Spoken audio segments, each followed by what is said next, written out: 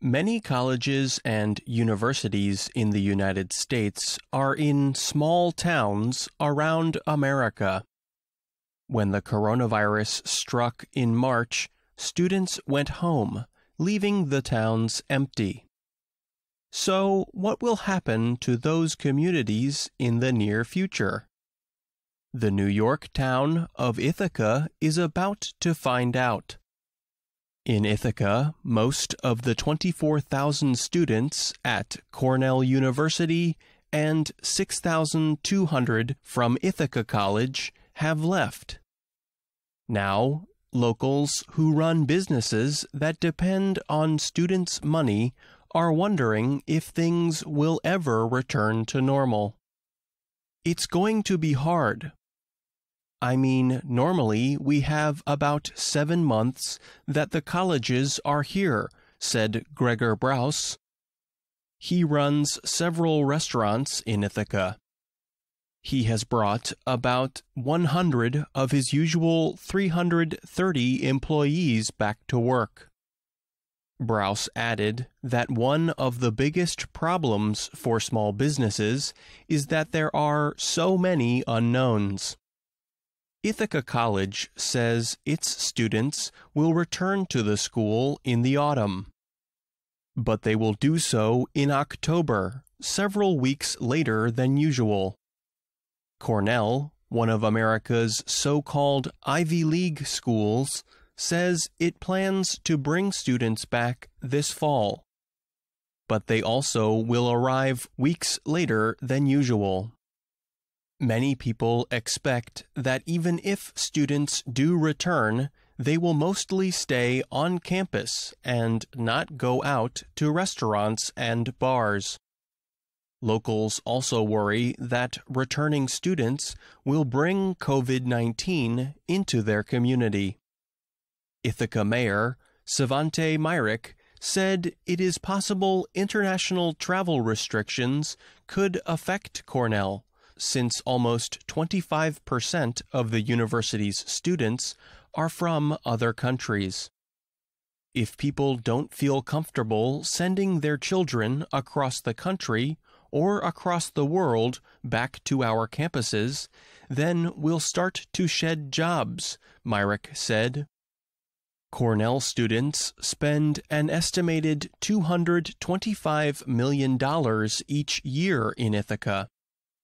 There are many stores and restaurants on the Ithaca Commons, a shopping area near the campus.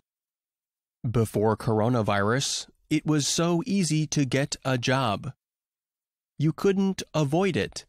They were everywhere, said Matt Stupak. He was a cook, but lost his job when restaurants closed. Ithaca is still doing well compared to other places in the U.S. The area's April unemployment rate increased to 10%, but that is lower than other parts of New York. Cornell University is the area's largest employer, with 10,000 workers. So far, it has not had any job cuts. The university also gave $100,000 to help local businesses. But in many college towns, the local economy collapsed when the students went home. Our entire economy left, said Gabrielle Gould. She is executive director of the Amherst Business Improvement District. Amherst, a college town in Massachusetts, had to deal with the sudden loss of 35,000 students from the University of Massachusetts at Amherst and 4 other colleges in the area. By May, Amherst had a 32.6% unemployment rate, a study by the Pioneer Institute in Massachusetts found. Even if schools permit students to come back in the fall, no one knows how many will actually choose to return. Some students and their parents may not want to pay the high cost of tuition for a less social college experience. How worried am I for Ithaca if the future of higher education changes? Myrick said. I am worried. I am extremely worried. I'm Pete Musto.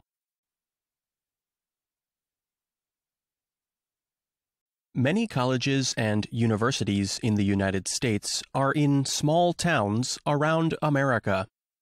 When the coronavirus struck in March, students went home, leaving the towns empty. So, what will happen to those communities in the near future? The New York town of Ithaca is about to find out. In Ithaca, most of the 24,000 students at Cornell University and 6,200 from Ithaca College have left. Now, locals who run businesses that depend on students' money are wondering if things will ever return to normal. It's going to be hard. I mean, normally we have about 7 months that the colleges are here, said Gregor Brous. He runs several restaurants in Ithaca. He has brought about 100 of his usual 330 employees back to work. Brous added that one of the biggest problems for small businesses is that there are so many unknowns. Ithaca College says its students will return to the school in the autumn. But they will do so in October, several weeks later than usual. Cornell, one of America's so-called Ivy League schools, says it plans to bring students back this fall. But they also will arrive weeks later than usual. Many people expect that even if students do return, they will mostly stay on campus and not go out to restaurants and bars.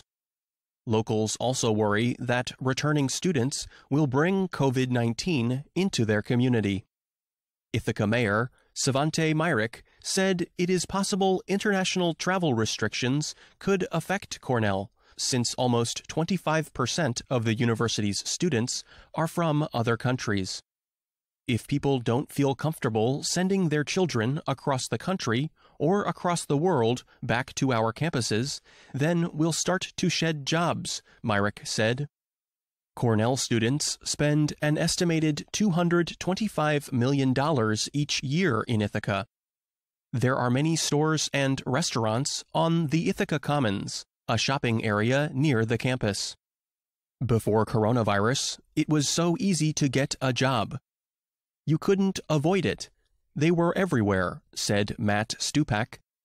He was a cook, but lost his job when restaurants closed. Ithaca is still doing well compared to other places in the U.S. The area's April unemployment rate increased to 10%, but that is lower than other parts of New York.